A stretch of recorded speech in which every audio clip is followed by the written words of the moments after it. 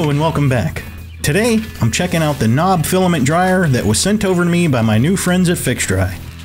I'm assuming they call this the knob dryer because there's literally just one knob and a power switch on the back. If you want to check out this dryer or any of FIXDRY's other products, affiliate links are pinned in the comments as well as the video's description. You can also use code AVIL10 at checkout to save 10% on your purchase. Okay, I'm unboxing this in real time, so we're both getting to see it for the first time together. So straight away, the first thing I noticed is that the real-time humidity monitor is always on. That's kind of neat. I thought this was a sticker over the display, but it's not. You can see the humidity without even plugging it in.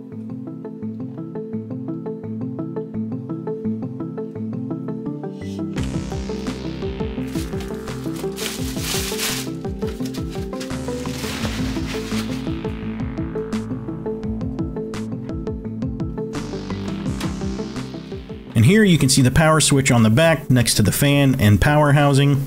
There's no power brick, which is nice. It's all internal. It's very sleek. And here is a filament exit hole. There's actually one in that same spot on both sides, so you don't have to worry about putting the roll in backwards by accident. It also sports a nice gloss black finish, but I'm already getting fingerprints on it. It took me a second to figure out how to open this lid, but it's magnetic, which is a nice touch. No clips to bother with, just pop it off and on.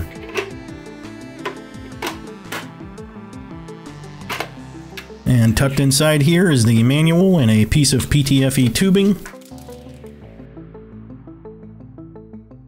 And a quick glimpse inside at the metal rollers for the filament to sit on.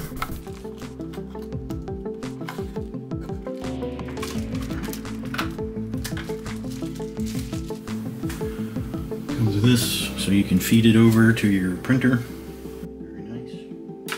And here's a quick look at the manual for anyone interested.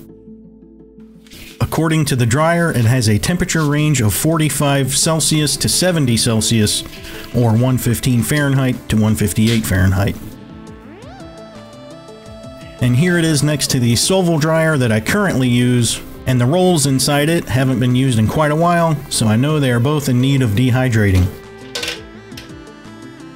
Other than that, the Solval is a dual spool holder, which is nice to have, but luckily FIXDRY carries a dual holder as well, so go check it out. There's the temperature gauge.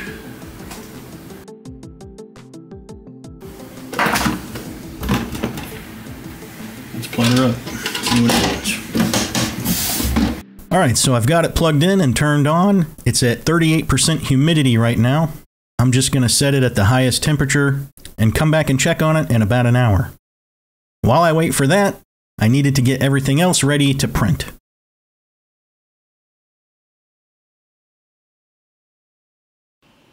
I don't know if you can hear that.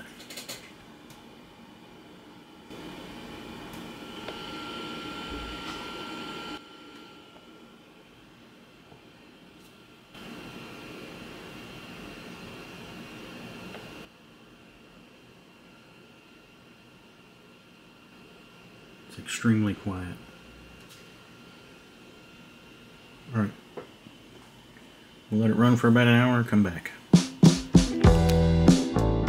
Now, some of you may remember my video from almost 2 years ago to the day where I made a case out of TPU for my phone outlining the use of Z-Hop and Cura. I'll tag that video at the end of this video for those who want to check it out for more details on what I'm actually doing here.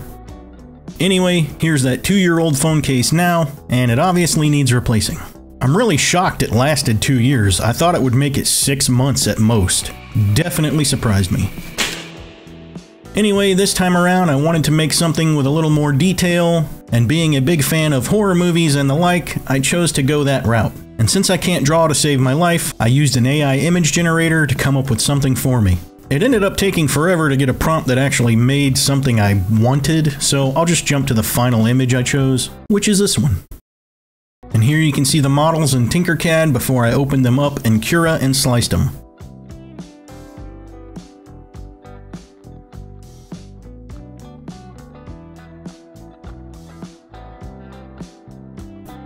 remembering to check the box to enable Z-Hop. I originally wanted to use my SV06 to print these, but I kept having an issue with TPU getting jammed. I'm sure I can resolve this issue with a little more tinkering, but I didn't want to take the time, and since I knew I already had another printer that I know prints TPU well, I busted out an old friend.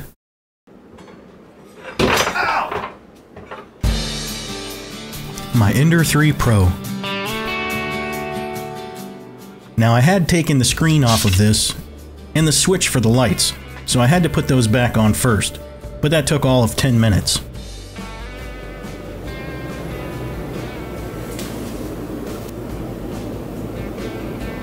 So I'd never see you again. After I finished with that, I realized it had been about an hour, so I pulled the FIXDRY dryer down to check on it. Now the humidity display is showing 13%. I had glanced over at it a few times over the last 20 minutes or so, and it had been bouncing between 12 and 14%, so I assumed it was about as low as it was gonna get. And here's a better close-up of those recommended temperatures for specific filaments that I managed to somehow overlook earlier. Anyway, let's start this print. So here's the first layer of black TPU going down. This is gonna be the image on the phone case, so it goes down first.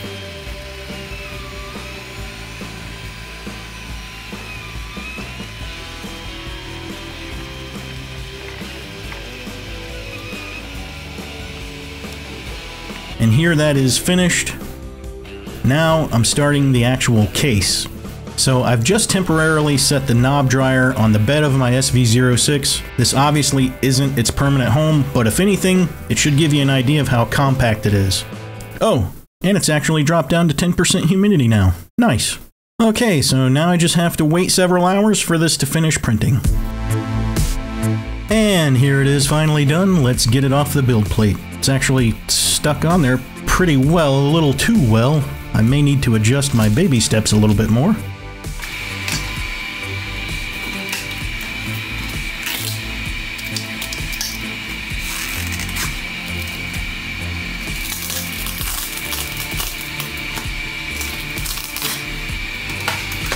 But here's the final product, and it looks pretty good.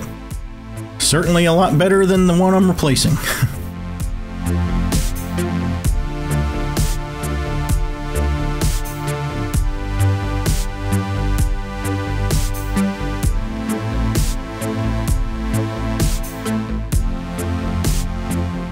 Now let's get it on the phone and check the fit.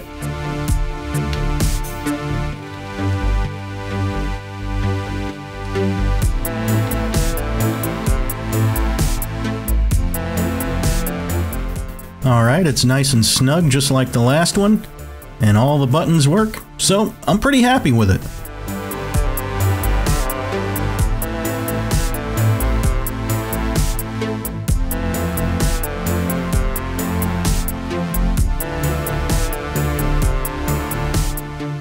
Alright, so in closing, as I said, FIXDRY sent me this dryer to test out for free. But I do want to make it clear that even though it was free, I would not recommend it if I thought it wasn't a good product. So to reiterate, if you want to check it out for yourself or any other FIXDRY product, affiliate links will be pinned in the comments. Using those will help me out. You can also save yourself 10% at checkout by using discount code AVIL10. Alright, that's all I've got for you today. If you enjoyed the video, leave a thumbs up, and consider subscribing if you're not already subscribed. I appreciate you tuning in, catch you in the next one, and as always, have the best day ever.